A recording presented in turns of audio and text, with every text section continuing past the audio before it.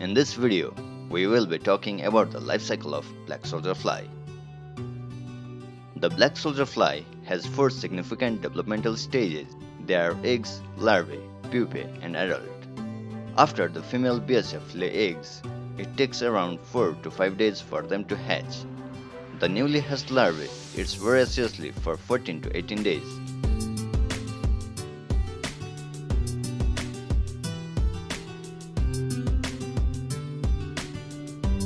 At this stage, they grow from the length of few millimeters to around 27 mm in length and 6 mm in width.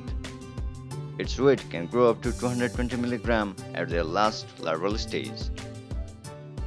The larvae then turns into black in color, commonly known as pupa. At this stage, they look for a dry and shaded area to bury themselves, which is commonly known as pupation.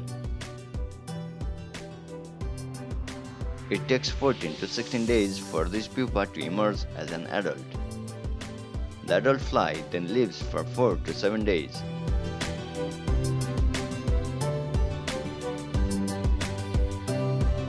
During this time, they mate and lay eggs to continue their race. BSF has an average lifespan of 42 days in an ideal environment.